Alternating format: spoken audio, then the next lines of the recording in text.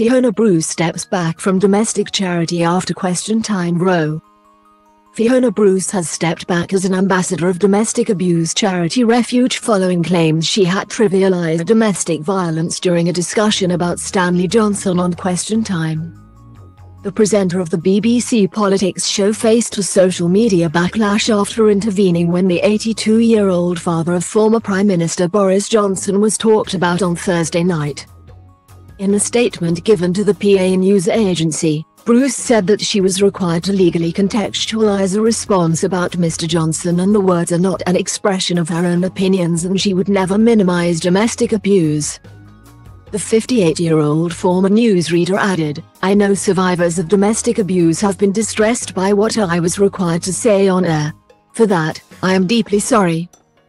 I cannot change what I was required to say, but I can apologize for the very real impact that I can see it has had. I have been a passionate advocate and campaigner for all survivors of domestic abuse, and have used my privileged position as a woman in the public eye to bring this issue to the fore. Notably in my work for over 25 years with Refuge. But following the events of last week, I have faced a social media storm, much of which mischaracterized what I said and took the form of personal abuse directed at me. The only people that matter in all this are the survivors, they are my priority." Last week on Question Time, Yasmin Alibhai-Brown said Mr. Johnson's alleged history of violence was on record and he was a wife-beater. Ms. Bruce interrupted, telling journalist and panel member Ms. Alibhai-Brown and the audience, "I'm not disputing what you're saying. But just so everyone knows what this is referring to, Stanley Johnson's wife spoke to a journalist, Tom Bauer, and she said that Stanley Johnson had broken her nose and that she'd ended up in hospital as a result.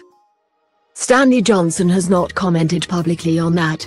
Friends of his have said it did happen but it was a one-off." Bruce also said she did not want the issue to create a distraction for Refuge and it has been a hard decision to pause her work with the charity as she feels so strongly about tackling domestic abuse. The Antiques Roadshow presenter added, "I will continue to be an active supporter, albeit from the sidelines for now." In a statement on Monday, Refuge thanked Fiona Bruce for her considerable contribution to their work over the years and said the charity had accepted her offer to stand down. The charity acknowledged that while the words the BBC presenter had used around claims about Johnson were not her own, this did not reduce their impact and had minimized the seriousness of domestic abuse. Refuge also said, "Over the weekend we have been listening to, and heard, survivors of domestic abuse who have told us how devastating this has been for them. Survivors of domestic abuse are, and will always be, Refuge's priority. Our focus must remain on them. Every 2 minutes someone turns to Refuge for help and our priority is the women and their children who need us."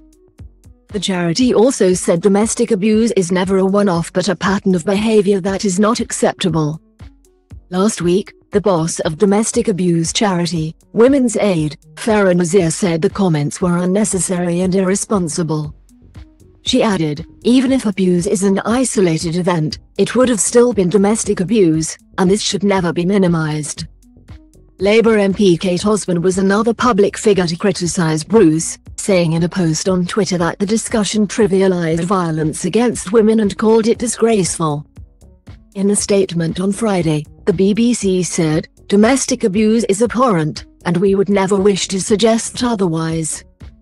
When serious allegations are made on air against people or organizations, it is the job of BBC presenters to ensure that the context of those allegations, and any right of reply from the person or organization, is given to the audience."